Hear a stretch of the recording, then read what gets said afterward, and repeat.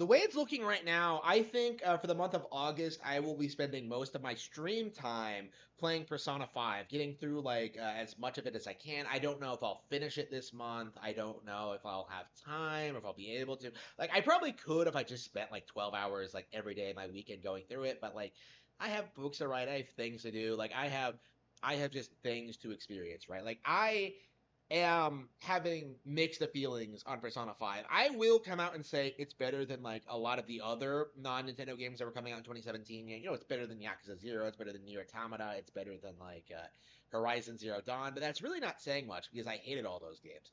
Persona 5, I think, to me, is a game that kind of excels at things that like I personally don't really care for all that much. Like it's basically a playable anime, right? It's a wish fulfillment simulator in which like a magic high school boy goes around and like bangs every girl in sight. You know, he bangs the teacher, he bangs like the model, like the half finished girl, like he bangs like the class president. He bangs the super hacker who secretly has a giant penis, right? Like he is, wish fulfillment stuff, right? Everything about like Joker is just screams like generic anime high school bullshit. But like the thing is though, is that weirdly enough, like I don't like that kind of thing, but like Persona is so well produced with like such interesting design choices and such like good combat, like generally like well-made characters, great presentation, wonderful music that like even though that like this is a genre that I typically don't really enjoy all that much because I'm living a perfectly fulfilling life in my own right, like I find that the game is constantly entertaining me with like surprising character twists, with surprisingly reveals, with like completely different like situations that the characters get into, with like original ideas and just like cool reveals and just like I remember like going to see Futaba and like going through that motion of like, okay, so she's this super hacker, she's this recluse, but what is her code word? And then you get it, and then like, oh, she thinks of this house as her tomb, right? And like it just suddenly all clicks, and you're just kind of like, oh man, that's a really cool thing, right?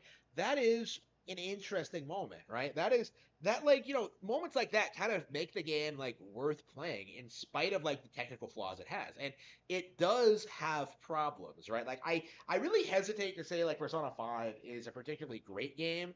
It's a game that has a lot of problems, but like when you look at it, like like I feel like the game just kind of works in spite of like all the technical problems it has when it comes to like, oh, it's a life sim, like where you spend a lot of time outside the dungeons, right? Like wouldn't that get boring? Somehow it doesn't. You end up like really getting into the groove of like coming home every day, like finding something to do, spending your time with your friends, and like getting better weapons, getting better gear, like making lockpicks, like forming social links, like and then like getting excited for the next major thing. Like it's almost like waiting for like a new anime season. Like when like you're following a great show, it's like it's that same exact feeling of just like, oh man, just living your everyday life, and it's like it's surprisingly like comfy. Like it might be like the comfiest RPG I've ever played in my life. Like Harvest Moon, I kind of get stressed like playing it because like, oh man, I gotta do all this. I gotta get a girl to marry me. I gotta like do this.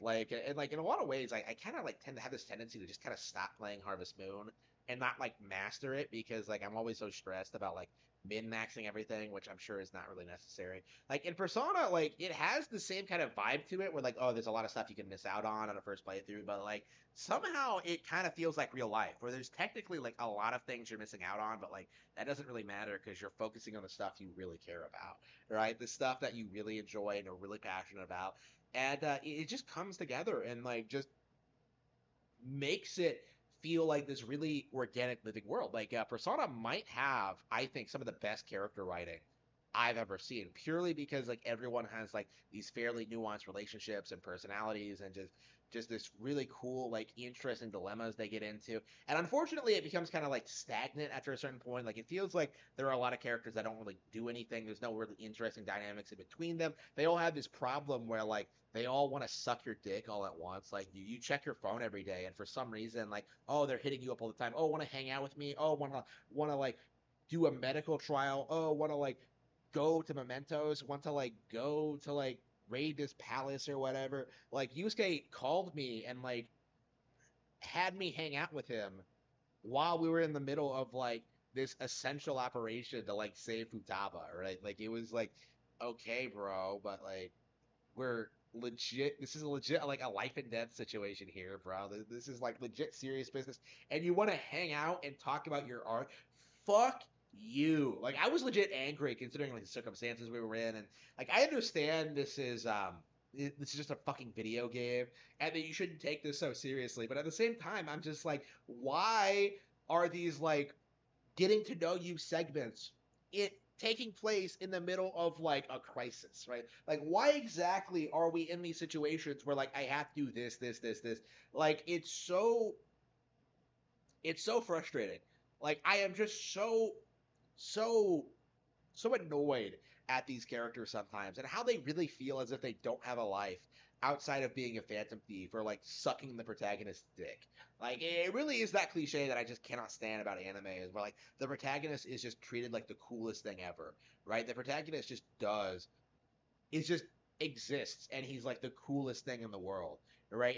And again, this kind of goes to what I was talking about, like the generic anime wish fulfillment. Like it's not real, right? It's not like I really get the I really have this concern like playing Persona, like thinking about like what fans are like and stuff like that. Like how many like fans play these games as like a replacement for having real relationships with people, having like a real life essentially, like real romances. Like why how many of them like use Persona as a placeholder to like to try and like cope with the fact that they will never ever get someone to love them, right? Like it feels like it's a really common thing. It's a stereotype among Persona fans. It's one of the first things I noticed about the franchise actually, and it's one of those things where I'm just so uncomfortable just thinking about it. It really honestly does hinder my experience where I'm just like, does something like this need to exist? Like, if this is seriously like negatively impacting people's lives, much like the VTuber thing, like, why are we allowing this to happen? Why exactly are we letting people like get enveloped in fantasy instead of like living out their real lives? And it's something I struggle with a lot. Like, it's like I'm not judging the game based on its own merits. It's like how other people perceive it and how they utilize it. Like I play this game and I'm making fun of like the goofy concept and like characters and just how much I hate Morgana and like actually all the cast other than like Makoto. Like I just they're all so annoying, but like somehow like they come off like actual genuine people and friends, and it's just so weird. It's just so weird to me. Like it's such like a weird idea, a weirdly idealized like version of what people go through in high school, right? And like it's one of those things where I'm just like, is this unhealthy? Is this a bad thing? Like, am I like, was I like living a miserable life because I didn't have magic powers and I didn't get to bang Anne or whatever while she was wearing the cat suit while Morgana was under the bed like listening? Like, no, like I I just feel like uh, I feel like in a way that I feel bad for people who like only have Persona in their lives, right? I'm playing this game and kind of appreciating it for what it is, both good and bad. But I know so many people who are obsessed with this franchise, obsessed with this game, obsessed with its characters, and just have been like obsessively following it for like the past 5 years. And it's just like the game has been. You finished the game presumably like in 2017, right? And like I can't imagine just being that fixated on like a single property for that length of time. I could understand coming back to it, doing a new game plus, like falling in love with it all over again. But like spending that much time obsessing over it, it's just creepy. I just have this feeling that these people just live miserable, lonely lives.